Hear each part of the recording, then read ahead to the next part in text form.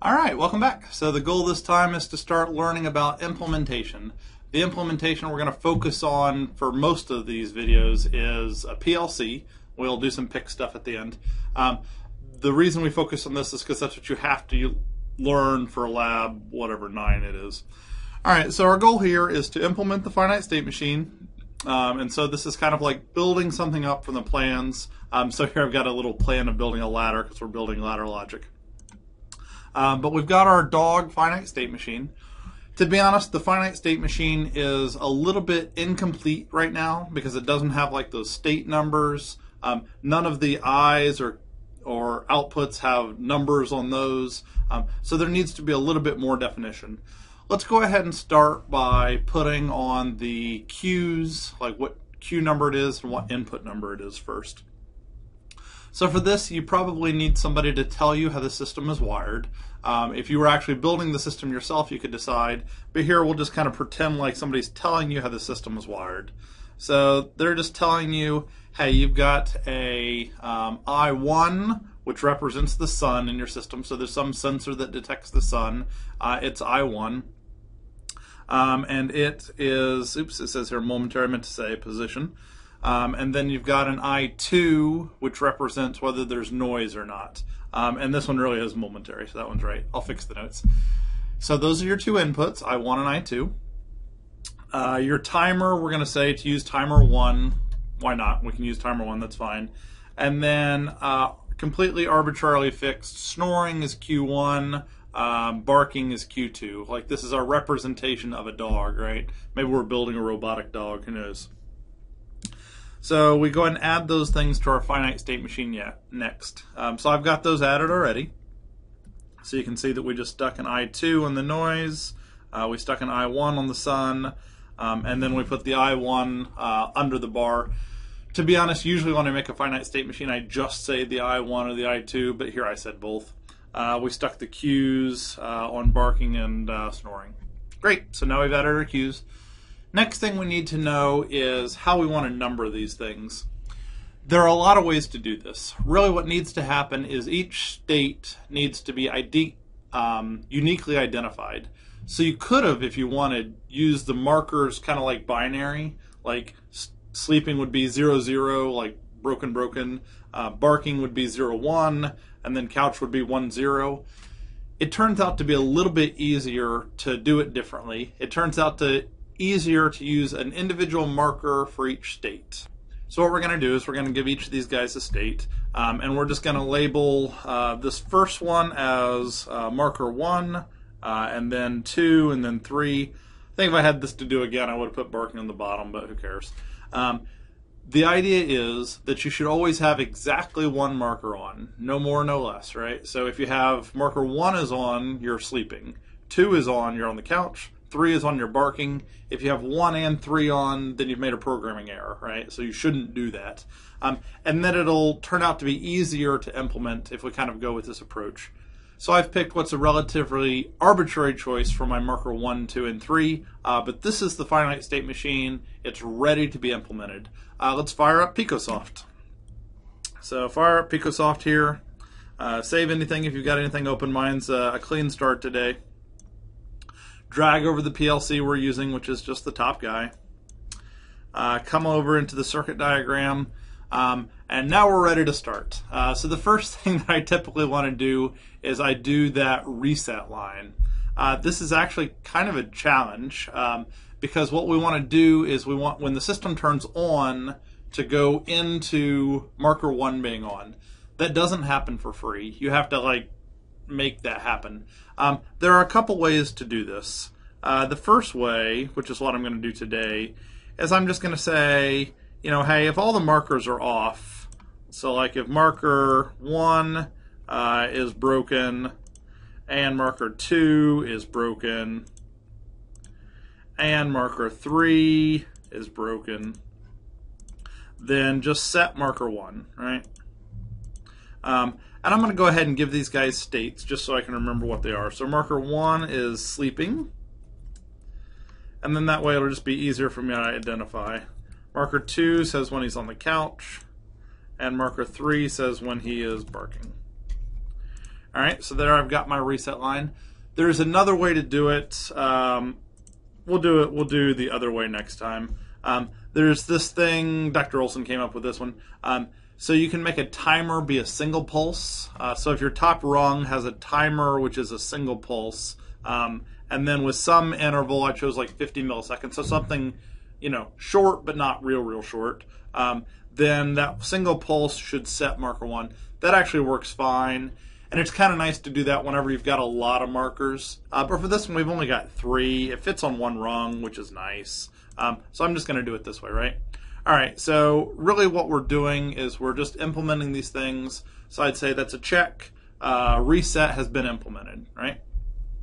So now we've just got to start going around our figure, finding something to implement. Just because I feel like it, I'm going to implement the sun, which puts him onto the couch. So we're just going to do this one together. So if he's currently sleeping and he sees an I1, so I1, I'm just going to go ahead and say that is the sun. So if he sees an I1, if it becomes made, then what he's going to do is he's going to transition out of this state. So he's going to reset marker 1, and he's going to set the couch. And then you have to draw a line. I typically do it, I just grab the center of this one and the center of this one, and then it just snaps on the right place. This is the pattern you're going to see a lot, right? So if you're going from one state to another, you have to turn off the old marker, and then you have to turn on the new marker. And so if you have an I1 and you're in that state, then transition, right? It's not brain surgery here. Let's do some more. So next one is if we're in marker 1 and we see an I2, and I2 is noise, then what we're going to do is we're going to reset marker 1, and we're going to set marker 3. All right, that one's fine. And then this is fine, but I'm going to show you a sneakier way to do it. So you'll notice that I2 takes you into state 3 regardless of what state you're in, right? So it doesn't matter what's going on. It just always takes you there.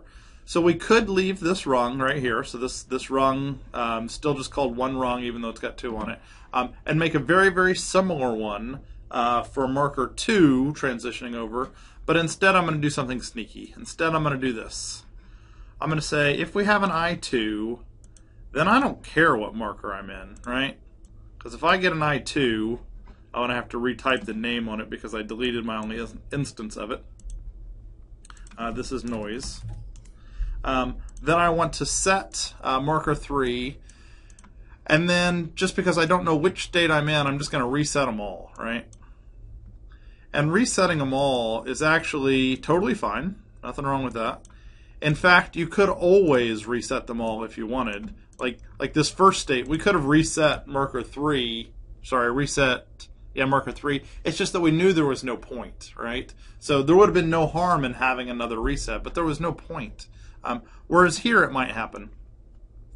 And I only mention this because you do clever things like this all the time, and it's just to make your code shorter, right? So you could have done it. It turned out it only really saved us 1 line. You could have done it separate, but it's easy enough to merge, so we'll just do it together. And if you're really like obsessive compulsive, you could put them in a different order, but I can see that they're all there, so I'm not worried about it. Now we just so check mark on both of those guys, right? Now we just keep going around. I mean, you can pick whatever order you want. There's nothing sacred about it. I suppose I should pick something systematic. But really, I have a sheet of paper next to me, and I just mark them off when they're done. So here I'll do, if I'm in marker 2, and I see the sun goes down, so the sun gets broken. So no more sun, time to go to bed. So I'm going to reset. It's really annoying that I don't have much screen real estate. I'm going to reset marker 2. And then I'm going to set marker 1. So that means you become sleeping again. Once you've got all the arrows done, then the next thing, I'm actually still missing an arrow. I don't have the timing one done yet. But after you finish the arrows in general, then you start on the outputs. The outputs have to be controlled with cues. Typically what I like to do is I like to make the cues be contactors. So they depend on like the state that something is in. Later it'll get a little bit more complex, but in general they depend on the state. So what I'm going to do is I'm going to add a marker 3 here. And if we ever see a marker 3, then Q2, which is barking, is going to be on, right? So if I'm in that state, it's a contactor, which means as soon as I go out of that state, it'll turn off. As soon as I enter that state, it'll turn on. It just follows Q3 perfectly. So I've actually check marked, that guy inside the box. But I also want this marker to drive timer 1 as well. The way I think about timers in this case is the timer is like trying to get me out of the function, right? So like as soon as you start hitting it, it's trying to get you out. It's just got to get to its set point before it kicks you out. Timers used in this fashion are on delays. So this is an on delay timer. And this one we said was 5 minutes. I'm going to set it to 5 seconds because I don't want to take forever to test my program. And it is an on delay, so that's good. If you wanted to give it a name, you could. You could call it barking time. That's fine. As soon as that timer actually comes on, it's going to kick you out of the state. I know that the only possible way the timer could come on is I would have to be in marker 3. But just because I like to be systematic, I'm going to say if I'm in marker 3 and the timer comes on, then I move out, right? It depends on how much, how thorough you like to be. So this guy is going to set the couch because he's going to go to the couch. And then it's going to reset barking. So we're no longer barking. So there we go. That implements the timer pushing you into the couch. So I think that I'm all set except for I've got one more cue to do. So if I'm ever in marker 1, then I do Q1. Probably should have put that one earlier, but this is where it hit. All right, and then you look at your finite state machine. If everything's got a check mark by it, it should work, right? So let's go into the simulation.